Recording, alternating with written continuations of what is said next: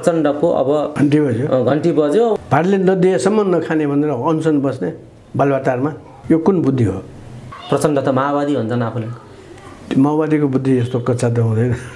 यो नक्कली माओवादी हो। यो माओवादीलाई बदनाम गर्नु हुने हामीले भन्यौँ नि, रातो झन्डाको विरोधमा रातो झन्डा हल्लाउनेहरू फाट्दै जानुपर्छ भने के छ? यो गलपासो प्रचण्डले आफै लगाएको हो। आफै लगाएको। यिनीहरूको पार्टी पनि फुट्छ, लथालिङ्ग हुन्छ, सिद्धान्तहीन हुन्छ। समसामयिक राजनीतिक घटनाक्रममाथि केन्द्रित रहेर कुराकानी गर्नका निम्ति नेपाली कम्युनिस्ट आन्दोलनका अग्रज व्यक्तित्व एवं नेपाल मजदुर किसान पार्टीका अध्यक्ष नारायण बिजोक्से रोहित हामीसँग हुनुहुन्छ। रोहित सर, स्वागत छ। धन्यवाद। नेपालका नेताहरू जब राजनीतिक रूपमा एक खालको महत्त्वपूर्ण घडी खडा हुन्छ नेपालमा, त्यस पछाडि सबैलाई चर्को विराम लाग्छ र सबैको उपचार गर्ने केन्द्र चाहिँ भारत बन्छ। अहिले चाहिँ राष्ट्रपतिलाई विराम लागेको छ। शपथ ग्रहण सकेका भोलिपल्टदेखि उहाँ दुख्न थाल्नुभयो। अहिले भारतमा उपचाररत हुनुहुन्छ। उहाँको उपचार र भारत यात्रालाई शङ्काको दृष्टिले हेर्न थालिएको छ। विराम के हो प्रश्न छैन। अनि खर्च अथाह भइराखेको छ भन्ने छ र उहाँलाई भेट्न जाने सन्दर्भमा काङ्ग्रेसका थुप्रै नेताहरू दिल्ली ओहोरदोहोर गरिरहेका छन्। यसलाई विभिन्न कोणबाट आलोचना र शङ्काको दृष्टिले हेरिएको छ। तपाईँलाई थाहा छ राष्ट्रपतिलाई के भएको रहेछ, किन जानुभएको रहेछ, के को उपचार चल्दैछ, कसरी चल्दैछ भन्ने तपाईँलाई जानकारी छ कि छैन बताइदिनुहोस् त। छैन, हामीलाई त समाचारले जे भन्छ त्यो मात्रै थाहा हुन्छ। त्यसमा त खास त्यस्तो ठुलो रोग विदेशमा गएर उपचार गर्नुपर्ने रोग त होइन, क्यान्सर पनि होइन, मुटुको पेठा पनि होइन। टिबी भएको भन्ने छ, टिबीको सिम्टम देखिएको अरे भन्ने चर्चा सुनियो। अब के हो वास्तविकता थाहा छैन। त्यो भने त प्रश्न छैन। यो प्रवृत्तिलाई के भन्नुहुन्छ? बडो निष्ठावान नेता, काङ्ग्रेसका पुराना आदर्शवादी, यहाँ उहाँ त्यस्तो प्रचार थियो रामचन्द्रप्रति। अहिले उहाँले यो गर्दै हुनुहुन्छ। यो कुनै टिप्पणी आलोचनाको विषय हो कि होइन, के भन्नुहुन्छ रोहित सर? यो विषयमा त अब राष्ट्रपति कुनै एउटा व्यक्ति नभइकन एउटा संस्था हो। त्यसैले त्यो संस्थाका कर्मचारीहरू, जिम्मेवार व्यक्तिहरूले यो जनताको बिचमा चाहिँ खुलासा गर्नुपर्छ। त्यो त्यसरी गुप्त रूपले जाने हो, थाहा नदिने हो, त्यो गर्नुहुन्न। किनभने के रोगको विषयमा के नबताउने, अब आवश्यकता अनुसार अब राजनीतिमा त कसैलाई मार्ने र मर्ने पनि हुन्छ। हस्पिटलमा कतिजना मर्यो। अब साथसाथै सुशील कोइरालाको जुन मृत्यु भयो त्यो विषयमा यसको पोस्टमार्टम छैन, के रोग हो त्यो पनि थाहा छैन, मान्छे कसरी मर्छ भन्ने कुरो उठाइदिएछ।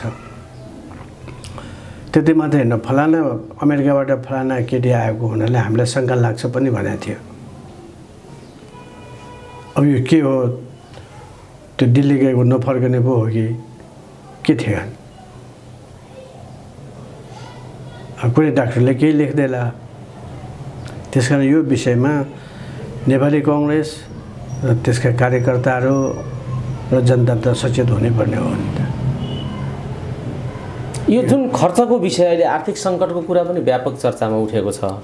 सँगसँगै राष्ट्रपतिको श्रीमती, छोरा, नातिलाई समेत भत्ता सेवा सुविधा गरियो भन्ने कुरा पनि अहिले बाहिर आइरहेको छ। यो कस्तो परिपाटी छ? राष्ट्रपतिले दिने सेवा सुविधाको सवालमा कस्तो छ? यहाँ के भइरहेको छ? यसलाई कसरी हेर्नुहुन्छ?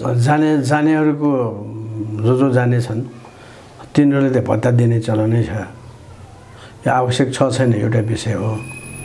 अब यो के भएको हो यो विषयमा पनि अब जनताको बिचमा प्रश्न उठेपछि त्यो राष्ट्रपति भवनमा बस्ने त्यहाँको अफिसले राम्रोसँग जनतालाई बुझाउनुपर्छ। ऐन कानुनका दफाका सहित जनताले जान्ने अधिकार राख्छन्। ठिक छ, यो उहाँका बारेमा यति नै कुरा गरौँ। पछिल्लो समय मुलुक आर्थिक रूपमा टाट पल्टिँदैछ। कर्मचारीलाई तलब खुवाउने स्थिति छैन, प्रहरीलाई तलब खुवाउने स्थिति छैन भन्ने खालका प्रचारहरू बाहिर सुनिएको छ। प्रधानमन्त्री र सरकारका मान्छेहरू, अर्थमन्त्री के भनिराखेका छन् भने यहाँ कुनै किसिमको त्यस्तो आपत्तिजनक सङ्कट छैन भन्ने प्रचार भइरहेको छ। यो आर्थिक सङ्कटले श्रीलङ्काको बाटोमा पुर्याउँछ भन्ने जो चर्चा उठिरहेको छ जनस्तरमा, विज्ञहरूले सङ्कट देखाइरहेका छन्, तर सरकारका मान्छेहरू चाहिँ केही भएको छैन, यो गलत प्रचार हो भनिराखेका छन्। यो आर्थिक सवालमा उठेको विषयलाई नेपाल मजदुर किसान पार्टीले र तपाईले कसरी हेर्नुहुन्छ? मैले त यसलाई श्रीलङ्का र पाकिस्तानको स्थितिसँग धार्दैछु। हरेक कुरा IMF र वर्ल्ड ब्याङ्कसँग मात्रै काम गर्ने त्यो गलत हो। किनभने श्रीलङ्का पनि त्यस्तै हो, पाकिस्तान पनि त्यस्तै हो। उनीहरूले त घुमाइ फिराइ नयाँ सम्झौता गरेर नयाँ ऋण दिने हो उनीहरूको काम। र ती देशहरू उनीहरूले छोएको देश त माथि उठ्ने त कुरै छैन, अहिलेसम्म कोही उठेको छैन। आर्थिक सङ्कटबाट सम्झौता देशै खाने त्यस्तो स्थिति छ र भए नभएको सम्झौतामा हस्ताक्षर गराउने सम्भावनाहरू धेरै छ। त्यसकारण यस विषयमा पनि सरकारले आफ्नो सबै कुरो खुलासा गर्नुपर्छ। यदि आर्थिक सङ्कट होइन भने हरेक कुराको जवाब तिनीहरूसँग हुनुपर्छ। आर्थिक सङ्कट हो भने समयमै त्यसको निराकरण चाहिँ गर्नुपर्छ।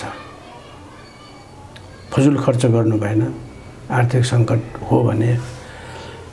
र बैङ्कहरू र कुन बैङ्क नेपालमा अहिले पछि हट्दैछ पैसा दिनको निम्ति, त्यो पनि हेर्नुपर्ने छ। अहिले हरेक मारवाडीहरूको नाउँमा एउटा बैङ्क छ, त्यो त खतरनाक विषय नै हो। यसकारण आर्थिक मामलामा केही ठुला 27 धनादेहरूले सबै रकम बाँधेको छ या विदेशमा पठाएको छ भन्ने पनि छ। अनि बाहिर तरलता भएन, उनीहरूले सबै कन्ट्रोल गरिदियो। जो सबै सरकारको टाउकोमा आएको छ भने तिनीहरूसँग तत्काल छलफल गर्नुपर्छ, हो होइन सरकारले बताउनुपर्छ। यदि सरकारले यो कुरालाई छिनोफानो गर्न सक्दैन भने तत्काल राजीनामा दिनुपर्छ। राजीनामा नदिने हो भने उनीहरूबाट सबै कुरो खोल्न लगाउनुपर्छ। अरू देशमा त जेल हाल्छ ठुलाबडा सबैलाई। पछिल्लो समय मुलुकको आर्थिक सङ्कटबाट मुलुकलाई बचाउनका निम्ति व्यापार घाटा कम गर्ने र मुलुकलाई आत्मनिर्भर बाटोतर्फ लैजाने भन्ने सबैको राजनीतिक पार्टीहरूको सरकारको सबैको गीत चाहिँ मुलुकलाई आत्मनिर्भर बनाउने, हरेक वस्तुमा आत्मनिर्भर बन्ने भन्ने प्रचार र खुब चर्चा परिचर्चा, अझ खर्च गरेर गोष्ठी पनि चलाउने परिपाटी हामी देख्छौँ। तर भर्खरै नेपालमा आफ्नै उत्पादन इलेक्ट्रिक मोटरसाइकललाई वैधानिकता नदिएर बजारमा जाने वातावरण नै नदिएपछि अहिले आविष्कार केन्द्रका महावीर पुनहरू आन्दोलनमा जाने, आविष्कारका निम्ति आन्दोलन जनआन्दोलनै गर्ने भन्ने अभियानमा उहाँहरू लाग्नु भएको छ। सरकार किन राष्ट्रिय उत्पादनमाथि यसरी निर्मम ढङ्गले काम गरिराखेको छ र राष्ट्रका थोरै राम्रा प्रयत्नहरूलाई पनि सघाइराखेको छैन? यो आन्दोलनै गर्नुपर्ने यस्तो स्थिति किन आइराखेको छ? तपाईँहरू यसलाई के भन्नुहुन्छ? यो त भारतकै दबाबले त्यस्तो गर्न नदिएको भने म सुन्छु। यस्तो हो भने यो सरकारले भारतको जुन दबाब छ त्यसलाई मान्नु हुँदैन, हाम्रो देशको अर्थतन्त्र बर्बाद हुन्छ। त्यसकारण सरकारमा बस्ने व्यक्तिहरू र कर्मचारीहरू समेत त्यसमा एकदम सचेत हुनुपर्ने म देख्छु। पछिल्लो समय जुन खालका कामहरू भइराखेका छन् सरकारको तहबाट, भ्रष्टाचारको छानबिनको सवालमा 5 वर्ष प्रावधान गर्ने अनि सत्यनिरूपण तथा मेलमिलाप आयोगका विषयलाई पनि फास्ट ट्र्याकबाट टुङ्ग्याउने र निजी क्षेत्र उद्योगी व्यवसायीलाई पनि अख्तियार लगाइदिने भन्ने खालका जुन खालका विषयहरू अहिले अगाडि आइराखेका छन्, यी विषयहरू कस्ता हुन् र नेपाल मजदुर किसान पार्टी कस्तो धारणा राख्छ यो विषयमा बताइदिनुहोस् त। जहाँसम्म भ्रष्टाचारको विषयमा 5 वर्ष कार्यक्रम लागू गर्छु भन्ने थियो नि, त्यो त अहिलेसम्म त्यो देखा परेको छैन। समयमै देखा परेको भए धेरै कुरो पनि नियन्त्रण भयो होला। र अहिले 5 वर्षसम्म मात्रै ठेकदारहरूलाई दिने कुरा अहिले फेरि 10 वर्षमा राख्ने भयो। बदमास त्यो ठेकदारहरूलाई पनि फेरि पुनर्स्थापित गर्ने देखा पर्छ अहिले। र भ्रष्टाचार गरेको 5 वर्षभित्र उजुर गऱ्यो भने लाग्ने, नत्र भने त्यो चाहिँ उजुरै नलाग्ने भन्ने खालको सन्दर्भबाट यो आइराखेको छ। त्यो एकदम गलतै हो। त्यो चोरलाई भगाउने काम हो, त्यसलाई त बन्दी बनाउनु पर्ने काम हो। यसकारण नयाँ ऐनहरू आउनुपर्ने हो। यो त्यस्तो भ्रष्टाचार सम्बन्धी केही कुनैलाई त्यस्तो आरोप आएको छ र यो सम्भावित छ भने पनि त्यस्ताहरूले तुरन्त एरेस्ट गर्ने एउटा तुरन्त सरकारले जारी गर्नुपर्छ एउटा ऐन, समग्रमा अध्यादेश जारी गरेर गर्नुहुन्छ त्यो, अनि भाग्न पनि पाउँदैन। पछिल्लो समय निर्वाचन भएको 5-6 महिनाभन्दा बढी समय भइसक्यो, 8औं पटक मन्त्री परिषद विस्तार गर्दाखेरि पनि पूर्ण भएको छैन। 5-5वटा मन्त्रालय एक्लै बोकेर कुद्दै हुनुहुन्छ प्रचण्डजी अहिले पनि। अहिले सरकारका काम कारबाही र यी अवस्थाहरूलाई तपाईँहरूले कसरी हेर्नु भएको छ? सरकारको अकर्मण्यता भन्छु म। सरकारको अकर्मण्यता भन्नुको मतलब प्रधानमन्त्रीकै अकर्मण्यता हो त्यो। मन्त्रीमण्डल आफू प्रधानमन्त्री हुनुभन्दा पहिले मैले कुन कुन व्यक्तिलाई कुन कुन मन्त्रालय दिउँ भनेर उनीहरूले छलफल गर्नुपर्ने विषय हो। योग्य मान्छेहरू छान्नुपर्ने हो। त्यो केही पनि नपुगेन, प्रधानमन्त्रीको माला खुर लगाइहाल्ने। त्यो प्रधानमन्त्रीको माला लगाइसकेपछि त्यो प्रधानमन्त्री हुन्छ भन्ने होइन। जसले प्रधानमन्त्रीको राम्रो काम गर्छ त्यो प्रधानमन्त्री हो। अहिलेसम्म मन्त्रीमण्डल पनि पूर्ण नहुनु भनेको नि त यो जस्तो लज्जास्पद कुरोहरू छैन। त्यसकारण अहिलेसम्म यो मन्त्रीमण्डलमा बसेर सबै पार्टीहरू यसको निम्ति जिम्मेवार छ।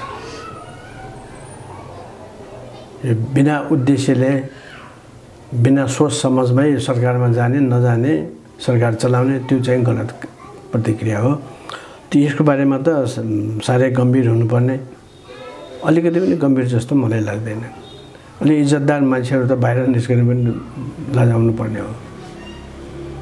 यो यसरी कहिलेसम्म चल्छ त प्रचण्डजीको सरकार? अब त्यो सरकार चलेकै जस्तो लाग्दैन है। भोलि पर्सि भन्ने छन् यो सबै उपद्रव भइसकेपछि अविश्वासको प्रस्ताव राखेर या आफै राजीनामा दिएर पनि भन्ने छन्। यसरी सरकार चलिरहेको थियो, त्यो चल्यो कि चल्यो त्यो मलाई पनि थाहा भएन, प्रतिपक्ष पनि मद्दत गरेन, त्यसो भएको हुनाले मैले राजीनामा दिएँ, सबै उनीहरूको काम हो भनिन्छ। अब नङ्गा नाचे हजार त जे भने पनि भयो। त्यसो भए यो त निर्लज्जताको हद हो नि।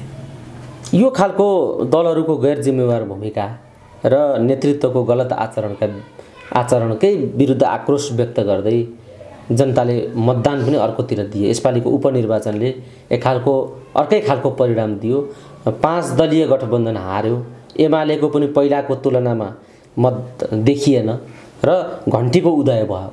यो घटनाले के सन्देश दिएको छ, यसलाई कसरी हेर्नुहुन्छ तपाईहरुको पार्टीले? 10 दललाई नै जान्छ नि यो। 10 दलप्रति नै मान्छेको अविश्वासको भावनाले यसलाई हेरिएको छ हैन।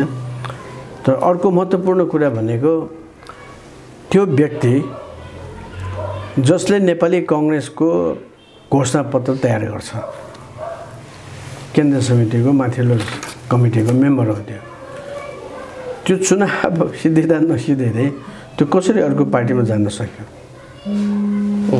त्यसमा एउटा प्रश्न के उठ्छ भने या त त्यो मान्छे कहीँबाट आएको हुनुपर्छ, घुसाएको हुनुपर्छ यस्तो गर्नु भनेर, नत्र त त्यो एकजनाले त यो विद्रोह हो एक प्रकारको। त्यो विद्रोह भएको भएदेखि त पहिले नै सबै कुरा आइसक्नु पर्ने हो। म यो घोषणापत्रको लेखक हुँ, मैले त्यहाँ मिटिङमा जे निर्णय गरेको हुँ त्यसअनुसार मैले लेखेको हुँ। त्यो नेपाली कांग्रेसले सरकार आएपछि केही पनि काम गरेन भनेर घोषणा गरिदिनु पर्ने थियो। त्यो पनि नगर्ने, फेरि विद्रोह पनि होइन। त्यसो भए अब आफूलाई उम्मेदवार बनाएन भनेर अर्को पार्टीमा जान पनि नहुने, त्यो त अडानका साथ बस्नुपर्ने। मैले लेखेको घोषणापत्र ठिक छ, नेपाली कांग्रेसको निम्ति ठिक छ, आज नभए भने भोलि काम गराउनुपर्छ भन्ने हो। आफूलाई गौण राख्नुपर्ने हो। त्यो गरेन भनेपछि सायद नियतवश कसै देशबाट या कुनै पार्टीहरूको मान्छे चाहिँ खुसेर त्यो गर्न दिएको हो कि भन्ने शङ्का चारैतिर छ। जसरी यो शङ्काका बावजुद पनि मानिसहरूले एउटा व्यक्ति आफ्नो स्वार्थका निम्ति दल अदल बदल गर्यो होला, कुनै मान्छेको महत्त्वाकांक्षाले कुनै पार्टीलाई त्यागेर अर्को पार्टीमा गयो होला, त्यो एउटा कुरा भयो। तर त्यसलाई जनताले गरेको विश्वास अर्को कुरा भयो। त्यो विश्वास जो देखियो यसलाई कसरी हेर्नु? दुई कुराले हेर्नुपर्छ। सबै जनता त्यति सचेत र आलोचक हुँदैनन्, आलोचनात्मक भावना सबैमा हुँदैन है। त्यसकारण जनता कहिलेकाहीँ बहकिन्छन्, प्रचारमा जान्छन्, नयाँ आशा दिएपछि त्यो आशाको पछि लाग्छन्। तर कहिलेकाहीँ के हुन्छ भने त्यसो होइन कि पहिले मत सङ्घाल्नेहरू जातको आधारमा, धर्मको आधारमा, क्षेत्रको आधारमा ती व्यक्तिहरूले पैसा खाएर या कुनै लोभ लालचमा लागेर त्यो भोटलाई एक ठाउँमा पनि पुर्याइदिन्छन्। जस्तो कि उदाहरणको निम्ति नयाँ दाहाललाई कसले जितायो भने जस्तै यिनीहरूले पनि कसले जितायो भन्ने त प्रश्न उठिहाल्छ। नयाँ मान्छेलाई त जाँचेकै छैन, त्यो उम्मेदवारै भएको छैन, नयाँ उम्मेदवारलाई आँखा चिम्लेर भोट दिन्छ भन्ने मलाई लाग्दैन। त्यसो भए त ऋषिकेश शाह पनि नयाँ मान्छे होइन नि राजनीतिमा, तर कहिले चुनावमा नउठेको, चुनावमा उठ्दाखेरि सायद थोरै भोट आयो। त्यो पनि काठमाडौँमा जहाँ बुद्धिजीवी बस्छन्, किन भोट दिएन त भन्ने बुद्धिजीवीहरू पनि एउटा जातमा, भाषामा, साथसाथै क्षेत्रमा लाग्ने, धर्ममा लाग्ने भएकोले दिएनन्, बुद्धिलाई भोट दिएनन्। यसकारण अहिले तिनीहरूलाई कसरी भोट दियो भन्ने विषयमा पनि धेरै कुरा छानबिनको विषय छ। कसैले धर्मले गरेको यो, कसैले अमेरिका बेलायतबाट फोन गरेको, अथवा कुनै विदेशीहरूकोसँग यो इसारामा गरेको भन्ने छ। त्यो त समयले देखाउँदै जानेछ। तर मुख्य कुरो घोषणापत्र के राख्यो त? घोषणापत्रै छैन, त्यसै मरिदिएको छ।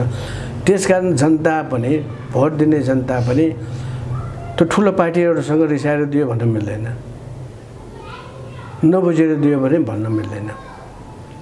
नबुझेर दिएको भए नबुझेर दिएको भोटको त कुनै मूल्य हुँदैन, त्यो त खालि हिसाब मात्रै हो। त्यो बुझेर दिएको मत हो भनेदेखि कुन घोषणापत्रमा उनले के समाजवाद ल्याउने भनेको छ कि व्यवस्था ल्याउने भनेको छ त्यो पनि खुलेको छैन, कसैलाई थाहै छैन। वास्तवमा निर्वाचन आयोगले यिनीहरूसँग सोध्नुपर्ने थियो, तपाईँहरूको घोषणापत्र खोइ? यदि घोषणापत्र निर्वाचन आयोगले दिएको छ, प्रचार मात्रै नगएको भए त्यो एक प्रकारको अपराधै हो। त्यो त चौतर्फी चुनाव नसिद्धेसम्म, नतिजा नआएसम्म त हेरिराख्नुपर्ने। अझ त्यसमा त के घोटाला छ भन्ने कुरो पनि पछि पनि अदालतमा आउन सक्ने भएको हुनाले निर्वाचन आयोगले आँखा चिम्लनुहुन्न। यी सबै कुराहरू पनि हामीले देखिहाल्नुपर्ने रहेछ। र सर यो एक खालको निराशा, ठुला दलप्रतिको अविश्वास, नेताप्रतिको अविश्वास र निराशा को परिणाम हो भन्ने तर्क पनि छ। तपाईँ मान्नुहुन्न यो कुरा? निराशा हुँदैमा एकैजनाले फलाना घन्टीलाई भोट दिन्छु भनेर आउँदैन मान्छेहरू। त्यो निराशा भएको भए त भोटै दिँदैन नि, भोटै बहिष्कार गरिदिन्छ निराशा भयो। त्यही त। त्यसो भए नेपाली कङ्ग्रेसले भोट नदिनु, एमाले भोट दिनुको मतलब जनता निराशा भयो भने होइन, उनीहरूले पाउने भोट दिने हो सारमा। किन उनीहरूले भन्नुभयो हाम्रो भोट त बेचियो भन्नु पऱ्यो? होइन भने हाम्रो भोट यति थियो, यति आयो, तर अरू भोट कसरी त्यहाँ गयो त्यो हामीलाई थाहा छैन भन न। काठमाडौँमा बाहिरको भोट कसरी आयो भने ठुला पार्टीले ल्यायो, सबै जनतालाई ल्यायो, भोट बढ्दा आयो उनीहरूको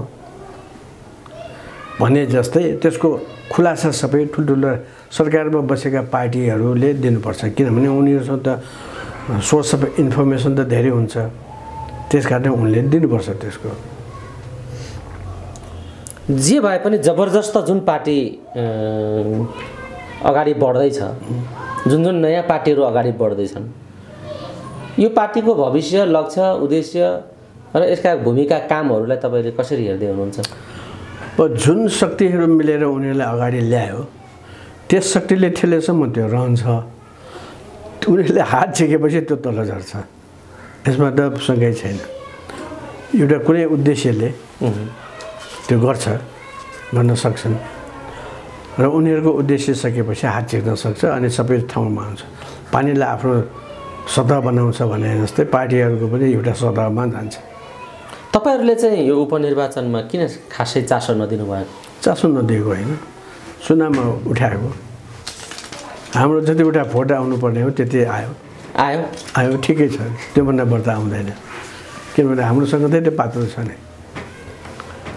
भक्तपुरमा त पहिलेको चुनावहरूमा एउटा गाउँबाट 4वटा भोट आयो। कसको आयो त्यो हामीलाई थाहा छ।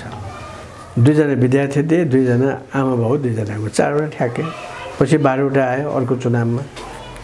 जहाँ जहाँ सङ्गठन बढ्दै जान्छ त्यहाँ बढ्दै जान्छ। जहाँ सङ्गठन कम छ कम हुन्छ। त्यसमा हामीलाई आश्चर्य लागेको छैन। र हामीले त्यस्तो मिटिङहरू गर्ने हामी मात्रै, पर्चा बाँड्ने पनि हामी मात्रै तिनै क्षेत्रमा। अरूले सानसानो जवाब गरेकै थिएन र घोषणापत्रै दिएको थिएन। हाम्रो साथीहरूले त्यो गर्नुपर्ने काम भयो। जनताको बिचमा त्यो गएको छ। कतिले बुझ्यो, कतिले बुझेन। त्यो बिस्तारै यो पनि प्लस हुँदै जाने कुरा हो नि त। रोहित सर, तपाईँ एउटा यो परिणाममा, निर्वाचनका परिणामहरूमा साह्रै सन्तोष गर्ने नेताको रूपमा प्रस्तुत हुनुभयो। सन्तोषको हिसाबले होइन कि हामीले बढ्ता आँक्नु हुँदैन।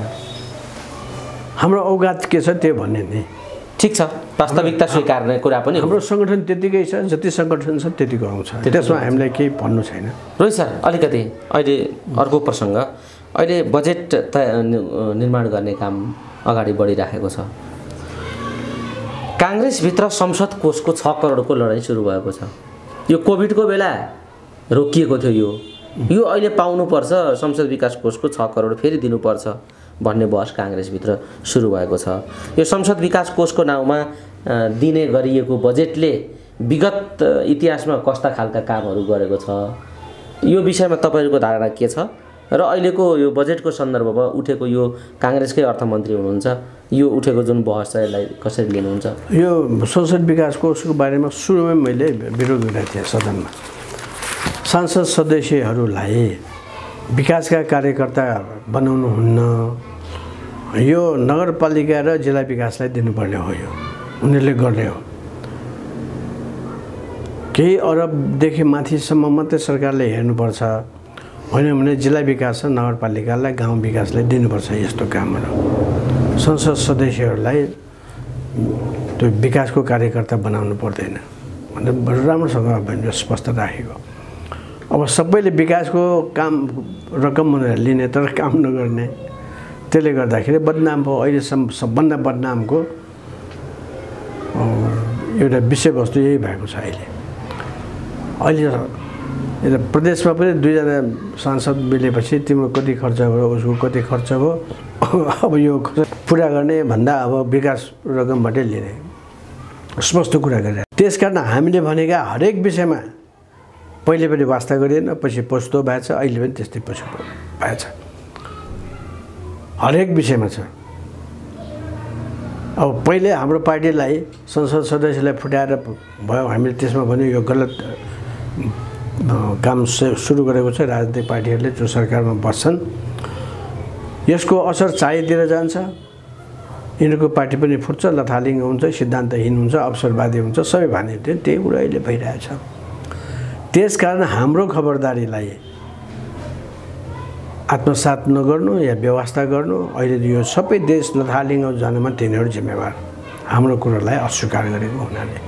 रोहित सर, यो एउटा तपाईँहरूले दिएको सुझाव र तपाईँहरूका मागलाई व्यवस्था गर्ने, अस्वीकार गर्ने कुराले एउटा खालको स्थिति बनो, यस्तो खालको स्थिति भयो देशको भन्ने कुरा त तपाईँले राख्नु भएको छ। विगतदेखि आवाज पनि तपाईँको पार्टीले तपाईँहरूले उठाउँदै आउनु भएको छ। तर यो सरकार नै यस्तो स्थिति यस्तो भइदिएको छ। अहिले सरकार भन्ने चाहिँ पार्टी कार्यालय, पार्टीका कार्यकर्ता भर्ती गर्ने केन्द्र जस्तो एउटा निश्चित पार्टीको जसको सरकार बन्छ उसकै मात्रै सरकार, अरूका चाहिँ सरकार होइन भने जस्तो एउटा पक्षपाती व्यवहार र त्यही खालको व्यक्ति केन्द्रित एउटा भूमिकाहरू अहिले विगतदेखि नै हुँदै आएका छन्। र अहिले पनि राज्यको बजेट निर्माण गर्ने कुरा नेपाली काङ्ग्रेसको पार्टी कार्यालयभित्र, संसदीय दलभित्र गगन थापा र रमेश लेखक बजेट बनाउँदैछन्। अर्थमन्त्रीले सरकारले बनाउने बजेट नेपाली काङ्ग्रेसको पार्टी कार्यालयभित्र गगन थापा र रमेश लेखकहरूले मङ्गलबार बजेट बनाउँदै थिए, पत्रकारलाई छिर्न दिएनन्। यो कस्तो खालको हो यो भूमिका? पार्टी कार्यालयमा बजेट बन्दैछ, यसलाई के भन्नुहुन्छ तपाईँ? अब यसबारे त होइन भन्दैछ, त्यसले छुट बोल्नेलाई त कुनै आइतबार चाहिने मान्छेहरू त होइन नि यिनीहरू। तर साँचो अर्थमा बजेट चाहिँ अर्थमन्त्री या प्रधानमन्त्रीको जिम्मेवारीमा हुन्छ त्यो। तर यो त नेपाली काङ्ग्रेसको पार्टी कार्यालयमा बन्दैछ संसदीय दलको बैठकमा। त्यो गलत हो, त्यसरी गर्नु हुँदैन। किन गर्नु हुँदैन भने त्यसमा त अर्थतन्त्रसँग सम्बन्धित या करसँग सम्बन्धित छुटसँग सम्बन्धित भएको हुनाले जसले छुट पाउँछ तिनीहरू तुरुन्तै करोडपति भइहाल्छ। जहाँ कर लाग्ने भयो त्यसको माल सामान त पछि त महँगो हुने भयो, अनि त्यसका सामानहरू पहिले नै किनेर डम्प गर्छ है। त्यो कर लगाइसकेपछि त्यो घोषणा भइसकेपछि माल सामानको भाउ बढ्छ, उनीहरू अरबपट्टि करोडपट्टिबाट अरबपट्टि हुन्छ। देशको अर्थतन्त्र पनि खतम। साथसाथै कुनै व्यापारीहरू उद्योगपतिहरू पनि तलको माथि हुन्छ। यो काम त्यसरी गर्नु नहुने हो। करका दायराहरू पनि हेरफेर गरिएको, सीसीटीभी फुटेज नै गायब गरिएको विगतको घटना पनि छ। जो आफूलाई माओवादी क्रान्तिकारी कम्युनिस्ट भन्थे उनीहरूले त्यसो गरेको इतिहास पनि विगत पनि छ। र अहिले पनि काहीँ न काहीँ आशंका गर्ने स्थितिहरू देखा परेका छन्। किनभने उहाँ हाम्रो नेपाली काङ्ग्रेसको यो दाइलाई यति बजेट, उहाँ दिदीलाई यति बजेट, त्यो व्यवसायीलाई अलिकति हामीले सपोर्ट गर्नु पर्यो आदि इत्यादि बहस काङ्ग्रेसका पार्टी कार्यालयमा संसदीय दलभित्र भइराखेका छन्। यसमा कसरी खबरदारी गर्नुहुन्छ र यो बजेटको सवालमा तपाईँले अघि सारेको दृष्टिकोण के हो? हामीले त जहिले पनि अब त्यसको जिम्मेवार अर्थमन्त्रीले र प्रधानमन्त्रीले लिनुपर्ने भएको हुनाले सकेसम्म अरू मन्त्रीहरूले हात हाल्नु हुँदैन। बजेट कस्तो बन्नुपर्छ तपाईँको विचारमा? बजेट त अब सरकारको निर्णयअनुसारै कुन विषयलाई हामीले प्राथमिकता दिने हो त्यसको आधारमा बजेट बन्नुपर्छ। कृषिलाई दिने हो कि उद्योगलाई दिने हो कि यातायातलाई दिने हो कि शिक्षालाई दिने हो कि त्यो निर्णय गर्नुपर्छ। त्यो त बजेट भाषणमै आउँछ। यस हिसाबले हामी नयाँ बजेट प्रस्तुत गरेका छौँ देशको आवश्यकता अनुसार भनेर। अहिले हाम्रो देशमा अर्थतन्त्र खतम भयो, हाम्रो कृषि अर्थतन्त्र पनि खतम भयो, आत्मनिर्भर हुन सक्दैन अब भन्ने हिसाबले यो चिच्चाइ भइरहेको बेलामा सुनिरहेको बेलामा अब हामीले आफ्नो देशलाई आत्मनिर्भर बनाउनको निम्ति कुन विषयलाई प्राथमिकता दिएको भए हाम्रो देश अगाडि बढ्छ भनेर बुझेर त्यसमा प्राथमिकता दिने बजेट आउनुपर्ने हो। तर यो त्यतातिरको बाटोमा छैन यो बजेट। छैन भने यसले देशलाई अझ कङ्गाल बनाउँछ, झन् विदेशमुखी बनाउँछ। रोहित सर, अहिले यो मात्रै कुरा छैन, योसँग सँगसँगै सरकारको अस्थिरताका कुराहरू पनि जोडिएका छन्। यो प्रचण्डको सरकार चाहिँ अब चाँडै ढल्दैछ, किनभने राष्ट्रपालले समर्थन फिर्ता लिने सङ्केत गरिसक्यो। यो घन्टीवालाले समर्थन फिर्ता लिने सङ्केत दिइसकेको छ। अब यदि समर्थन फिर्ता लियो भने विश्वासको मत लिनुपर्ने स्थिति आउँछ। प्रचण्डको अब घन्टी बज्यो, उनले अब खुमलटार बालुवाटारबाट कुम्लो कुटुरो बोकेर खुमलटारको जाने तयारी गर्दा हुन्छ भन्ने खालका बहसहरू पनि उठेका छन्। अहिले प्रचण्डको सरकारको निरन्तरताको स्थिति कस्तो देख्नुहुन्छ र अब नेपालको राजनीति कतातिर जान्छ, कसरी अगाडि बढ्छ? मैले सुनेको पनि त्यही हो। अब उसले राजीनामा दिइसकेपछि अब फेरि सन्तुलनको निम्ति को मिल्ने हो त्यसको पनि अहिले ठेगाट भएको छैन। अब म के अनुभव गर्छु भने विदेशीहरूले सङ्केत नगरेसम्म उनीहरूको एकता हुने पनि सम्भावना म देख्दिनँ। अब यसकारण नेपाली काङ्ग्रेस अहिले सबभन्दा ठुलो पार्टी भएको हुनाले उसले जनताले यो विषयमा पहिले नै अगाडि नै सबै कुरो बताउनु हुने। अब त्यसरी बताउँदै गएन भने ऊ झन् तल्लो पछि गर्दै जान्छ। कतिले त हाम्रो प्रजा परिषद जस्तो होला है नेपाली काङ्ग्रेस भन्ने छन् तिनीहरूमै। त्यसै निराशा छ यिनीहरूको बिचमा। अब नेपाली काङ्ग्रेस मात्रै प्रजा परिषद जस्तो भएर त सारा जनताले त केही फरक पर्दैन थियो। अब त देशलाई असर पर्ने भएको हुनाले यसबाट सबै जनता सचेत हुनुपर्ने, यसको सबै जिम्मेवारी तिनीहरूले नै लिनुपर्ने हो। समय छँदैमा तिनीहरूले आफूलाई कसरी जोगाउन सकेन भन्ने विषय हो। रोहित सर, यो सँगसँगै जस्तो प्रचण्ड को सरकार ढल्दैछ या प्रचण्ड सङ्कटमा पर्दैछन् या प्रचण्ड बेइमानी गर्दैछन् आदि इत्यादि जे बहस उठेको छ, यो भित्र काहीँ न काहीँ बल पुग्ने काम र त्यो शङ्का र ती कुराहरूलाई बल पुर्याइदिने काम चाहिँ प्रचण्डको भारत भक्ति र भारतको व्यवस्थाले पनि काहीँ न काहीँ दिइराखेको हामी देख्छौँ। अब प्रचण्डजीको भारतप्रतिको हनुमान भक्ति अब छाती चिरेरै अहिले देखाउन नमिल्ने यो कलियुग भन्छन्, त्यस कारणले गर्दा उहाँले सक्नु भएन होला। तर उहाँ जसरी भक्तिभावमा व्यस्त हुनुभयो, लिप्त हुनुभयो, त्यसका बावजुद पनि उहाँको पहिलो भारत भ्रमण गर्ने रहर अन्यलग्रस्त नै बनेको छ अहिले पनि। यो किन यस्तो भएको होला? यो नेपाललाई हेपेको हो भारतले भनेर बुझ्ने कि प्रचण्डलाई हेपेको भनेर बुझ्ने कि यो अब होइन अरू नै अझै व्यवस्थित तयारीका साथ यो हुँदैछ भन्ने बुझ्ने कि यो अन्यल टाइपको स्थिति जो बनेको छ यसलाई कसरी हेर्नुहुन्छ? होइन, कुनै देशले आवश्यक छ भने त प्रधानमन्त्रीलाई या कसलाई बोलाउनु भने त्यो बोलाउँछ। मलाई बोलाऊ भनेर किन भन्ने भनेको भने हुनुहुन्छ उहाँ त चिनै जानु भएन, पहिले भारत नगए त म त कहीँ पाइलो टेक्दिनँ भनेर उहाँ अहिले चिनको भ्रमण आधिकारिक निम्तो पनि उहाँले छोड्नुभयो। त्यस कारण त्यो कुरो भन्ने कुरो होइन। त्यस्तो मान्छेलाई प्रधानमन्त्री बनाउनु नै हुने थिएन। असंजोगले भारतसँग हाम्रो कुरो मिलेन भने हाम्रो देश त त्यसै डुबाउने हो त? त्यो त होइन। एकदम सक्षम सरकार आयो भने त्यसले भारतलाई, चीनलाई, अरू सबै मित्र राष्ट्रहरूलाई पनि हातमा लिएर देशलाई अगाडि बढाउला। यो किन ऐठन परेको छ त यो विषय? यो भ्रमणको विषय बिचरा उहाँलाई त्यहाँ नगई भएको छैन। पहिलो भ्रमण त्यहाँ गएपछि अनि अरू देश जान्थे भन्नुभयो। उहाँले धेरैवटा देश क्यान्सल गरिसक्नुभयो प्रचण्डले, भारत नगई अन्त नजाने भनेर। तर यो ऐठन पारिदिएको छ भारतले, किन यसो गरेको होला? होइन, त्यो त उसैले गरेको हो। भारतलाई अहिले नभेटेसम्म अरू ठाउँमा किन नजाने? भारतै जानुपर्छ भने के छ? यो गलपासो प्रचण्डले आफै लगाएको हो। आफै लगाएको। त्यसो भए नाकाबन्दी गर्यो भनेदेखि त मित्रताको कुरा आउँदैन, त्यस बेला भारत भ्रमणको पनि कुरा आउँदैन। त्यसमा कसैसँग के पनि नलिने, भारतले नदिएसम्म नखाने भनेर अनसन बस्ने बालुवाटारमा, यो कुन बुद्धि हो? यो माओवादी बुद्धि हो जस्तो छ प्रचण्डको। यस्तो आइरहेछ नि त, प्रचण्ड त माओवादी भन्छन् आफूलाई। माओवादीको बुद्धि यस्तो कच्चा त हुँदैन। यो नक्कली माओवादी हो।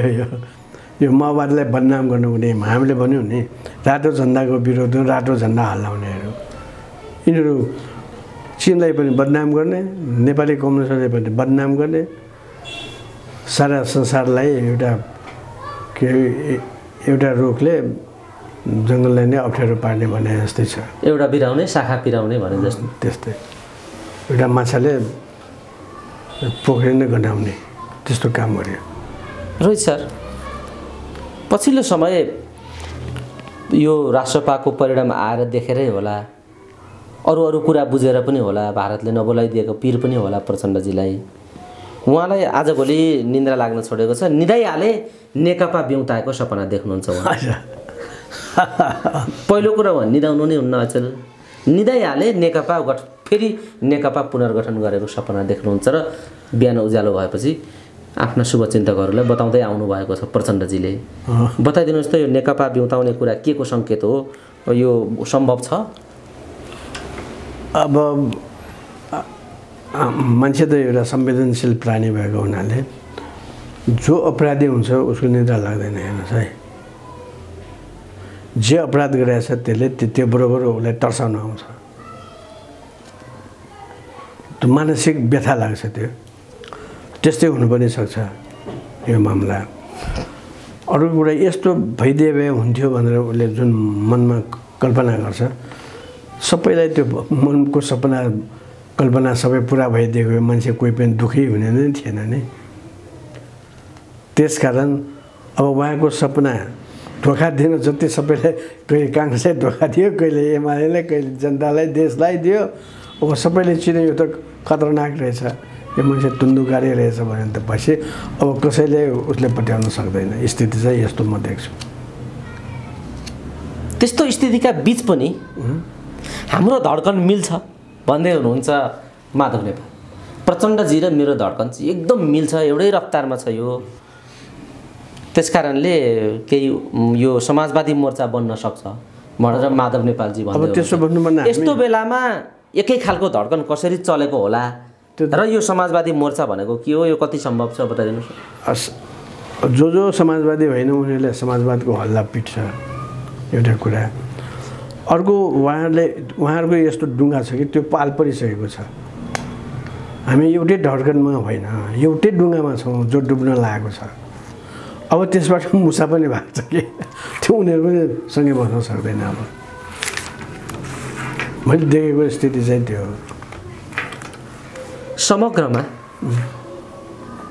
अब नेपालको वामपन्थी राजनीति नै भन्नु पर्यो। वामपन्थी अब हँसिया हतौडा बोक्नु भएको छ प्रचण्डजीहरूले पनि, माधवजीको पनि त्यही हो। समाजवादी मोर्चा बनाउने उहाँहरूको कुरा छ अहिले। ती सबै कुरा छोडेर यो रातो झन्डा बोक्ने नेपालको आन्दोलन जुन हो यो कता जान्छ होला, यो यसको भविष्य कस्तो छ, यसको स्थिति कस्तो छ। र अब कम्युनिस्ट होइनन्, रातो झन्डाका विरुद्ध रातो झन्डा भन्नुभयो तपाईँले।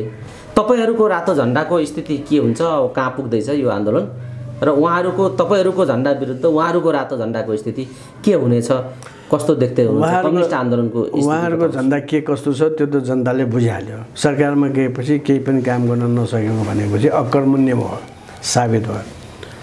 हामीले जनतालाई तलदेखि उठाउनुपर्छ, जनताले शिक्षित गर्नुपर्छ, अनि मात्रै देश उँभो लाग्छ भन्ने हो। हामी अहिले पनि त्यसै हिसाबमा छौँ। हामी 10 जनालाई हामीले सङ्गठित गर्न सक्यौँ, 10 जनाको बल प्राप्त हुन्छ हामीलाई, त्यो देशको हितमा जान्छ। अब यसका दोषीहरू यिनीहरू नै हुन्। हामी सङ्गठनको विकास गर्दै गर्दा हाम्रो सङ्गठनलाई भाड्ने त यिनीहरू नै हुन्। अब आफू पनि खतम छ, हामीलाई पनि अहिले यिनीहरूले अप्ठ्यारोमा पारिदिएको छ। किनभने नाउँ मात्रै हामी फलाना हो भनेर स्पष्ट भन्नुहोस्। प्रजातन्त्र के लेख्नु भनेर लेखोस्। राष्ट्रियता, देश राष्ट्रिय मुक्ति आन्दोलनका लागि सुरुङ युद्ध, बसाई भारतको सरकारी गेस्ट हाउसमा अनेक छ नि। इतिहास हेर्ने हो भने अनेक खालको छ। सुरुङ युद्ध पार्टी भने पनि हुन्छ होइन, मुसा पार्टी भने पनि हुन्छ, जे भन्नुहोस्। त्यो कम्युनिस्ट र समाजवादी राखेसम्म जनतालाई त बरोबर अन्यलमा पार्ने भयो यिनीहरूले। हुन त त्यो युरोपमा पनि त्यसरी नै कम्युनिस्ट आन्दोलन बिस्तारै खतम भएको हो। किनभने सबैको एउटै टोपी 10 जनाले लगायो, सेपै बिग्रियो। यहाँ पनि तराईमा पनि कति वटा समाजवादी पार्टी भइसक्यो, जनता समाजवादी, समाजवादी जनता पार्टी, अनेक त्यसकारण यो त क्रान्तिकारी पनि अनेक भए, समाजवादी पनि अनेक भए। तराईलाई हेर्ने हो भने कोही कोब्रा, कोही नागराज, कोही के, कोही माओवादी, विचित्र छ नि त त्यहाँ पनि। त्यसकारण यो सबै छलछाम हो। मालसामान बिकेन भने मालसामानको राम्रो नाम दिन्छ भने जस्तै हो यो। त यो अब बिस्तारै यिनीहरूलाई खाने अरू पार्टी आयो नि त। फेरि एउटै वर्ग शत्रु, एकले अर्कोको शत्रु, पुँजीपति वर्गको शत्रु, फेरि अर्कै पुँजीपति वर्ग आउँछ नि पार्टीमा त। यस्तो किसिमको जसको केही पनि सिद्धान्त पनि छैन, सिद्धान्त लागेको पनि छैन, त्यस्तो निर्विकल्प सिद्धान्तवादीहरू अब आपसमा भिडन्त हुन्छ। अब कतिले त केसम्म अनुमान गरेका छन् यो नेपाली काङ्ग्रेस एमाले अब खतम हुँदै जाँदैछ भन्छ पनि। अब हेरौँ के हुन्छ, भित्रभित्र कसले के काम गरेको छ त्यसको व्याख्या पनि पछि आउँदै गर्छ। यी निराशा, यी अन्यल र यी खालका व्यथिति, असैद्धान्तिक चरित्र, भूमिका, भ्रष्ट आचरण, यी सबै कारणबाट वाक्कदिक्क भएको यो परिस्थितिमा होइन बरु मेरै कुर्सी ठिक रहेछ भनेर राजा ज्ञानेन्द्र पनि देश दौडामा निस्केको स्थिति छ। बताइदिनुहोस् त, कहिले राजा सुनसरीमा आमसभामा भाषण गरिराखेको देखिन्छ, कहिले झापा पुगेर जनतालाई चाहिँ नागरिक बचाउ अभियानमा सहभागी भएको देखिन्छ। अहिले 20 गते कहाँ अर्को आमसभामा उहाँ जाँदै हुनुहुन्छ, हुम्ला जुम्ला सबैतिर घुम्ने उहाँको कार्यक्रम छ। अहिलेको राजाको सक्रियता नै भन्नुपर्छ होला यसलाई, ताता घाममा नभए किन कुद्नुहुन्थ्यो उहाँ पनि। अब यो सक्रियता र उठिराखेको निराशा, अर्को आइराखेको पुँजीवादीहरूका विरुद्ध पुँजीवादीहरूको एउटा अर्को अभ्यास, त्यसमा अब साम्राज्यवादी मिसाइदिँदा पनि हुन्छ होला। त्यस्तो स्थितिभित्र कस्तो खालको गन्तव्य तय गर्न खोजेको छ मुलुकले, यसलाई कसरी हेर्दै हुनुहुन्छ? लाग्छ अरू देशमा पहिले पनि भइआएको हो है। जो सत्ताबाट बाहिरिन्छन् त्यो सत्ताबाट च्युत भएका मानिसहरू चुप लाएर बस्दैन, अझ बलियो शक्ति लिएर उनीहरूको जुन गल्ती कमजोरी सबैलाई केलाएर उनीहरू फेरि सशक्त रूपमा आउने गर्छन् के। यहाँ पनि त्यही हुनसक्छ, त्यसमा कुनै नयाँ कुरा छैन। तर जो सत्तामा बसेर जनतालाई धोका दिएका छन् तिनीहरू प्रहारको बिन्दुमा आउँछ। त्यस कारणले अब नयाँ शक्तिहरू पनि आउन सक्छ, राम्रो शक्ति पनि सिद्धान्तले लेस भएर पनि आउन सक्छ।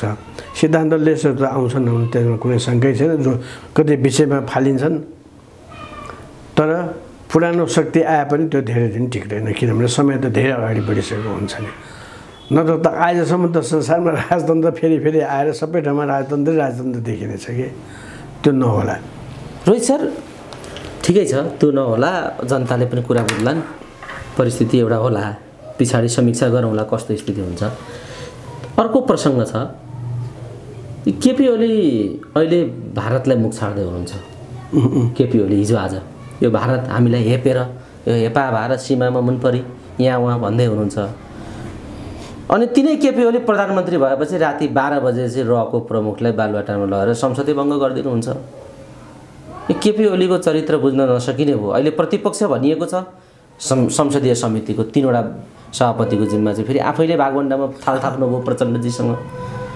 केपी ओलीको राजनीति, अहिलेको केपी ओलीको अभिव्यक्ति, हिजोको भूमिका, यी सबै कुरा हेर्दाखेरि केपी ओली के हो, केपी ओली के गर्दै हुनुहुन्छ बताइदिनुहोस् न। त्यसमा त साथमा शैलेसित भन्ने भाइ काङ्ग्रेसै हो, के पनि फरक छैन।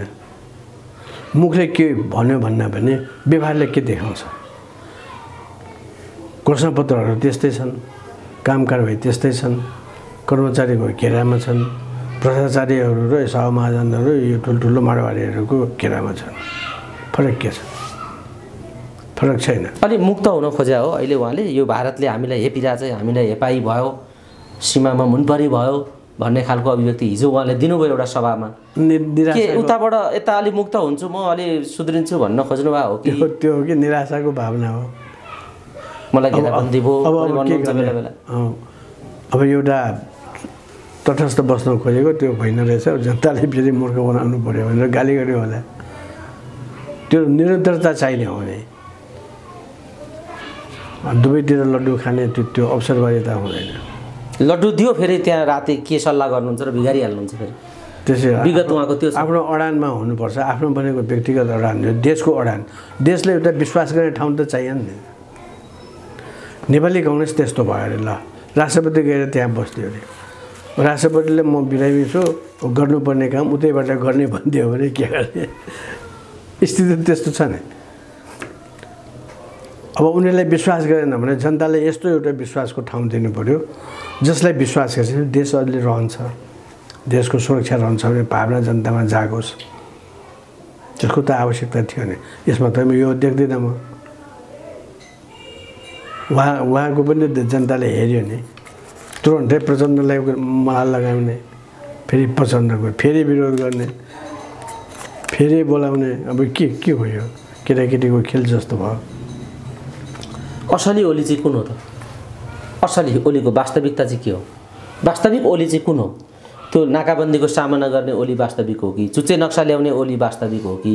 राति 12 बजे गोयललाई छिराएर संसद भङ्ग गर्ने ओली वास्तविक हो कि? अहिले फेरि यो चन्दन टिको लाएर, रुद्राक्षको माला लाएर भारतलाई गाली गर्ने ओली चाहिँ असली ओली हो। असली ओली को हो? असली ओली जो देशमा सङ्कट आउँदाखेरि एउटा राम्रो स्ट्यान्ड लिन्छ, त्यो असली व्यक्ति हुन्छ। अहिले यी केपी ओलीको असली रूप चाहिँ तपाईँले लामो अनुभव छ नि त, देख्नु भएको छ ओलीलाई पहिलेदेखि। यसरी होइन, निरन्तरता रहनुपर्छ। यो चन्दन लगाएर माला लगाएर पनि देश बच्छ भन्ने मलाई लाग्दैन। त्यसो गरेको भए त फकिरहरू सबै राजनीतिमा आइहाल्थ्यो नि। उत्तर प्रदेशमा आएको चाहिँ एउटा फकिर होइन, अब त्यो फकिर त काम गर्दैछ। अब यहाँको यो नकली फकिर त त्यो काम पनि नगर्ने स्थिति त्यो छ। यहाँ त जलारी बनाउँदै सुन गोद्ने, भ्रष्टाचार गर्ने साधु छन् फेरि। अगोरीहरू पनि यिनीहरू जे पनि खाने जे पनि गर्ने अगोरी बाबाको राजनीति हो यो। गप्छ आफ्नो धर्म भनेपछि ओलीको असली राजनीति चाहिँ अगोरी बाबाकै स्टाइलको हो। जोसँग पनि मिल्ने, तुरन्त मिल्ने, तुरन्त प्रधानमन्त्री बनाइहाल्ने, भोलिपल्ट विरोध गर्ने। के हो यो? केटाकेटीको खेल हो यो। यसको जवाफ आगामी दिनमा कस्तो हुन्छ होला नेपालको राजनीतिमा? यी प्रवृत्तिको जवाफ देला नि जनताले? जनता त्यति सचेत भइदिएको भएदेखि यिनीहरू अहिले नै लाखापाखा लाग्यो होला नि। फेरि पनि समय लाग्छ। हवस् रोहित सर, समय दिनुभयो। रोचक घोचक र विश्लेषणात्मक र अधिकांश राजनीतिक सवालहरूमाथि केन्द्रित रहेर कुराकानी गर्ने हामीलाई समय प्राप्त भयो। यो महत्त्वपूर्ण समय र संवादका लागि यहाँलाई धेरै धेरै धन्यवाद। धेरै धन्यवाद छ। जनताले राम्रोसँग भनौँ, जनता सबै सचेत भइदिएको भए यो स्थिति यति लामो हुने थिएन।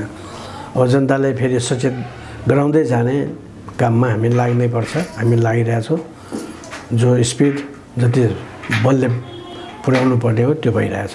हस्, धन्यवाद छ।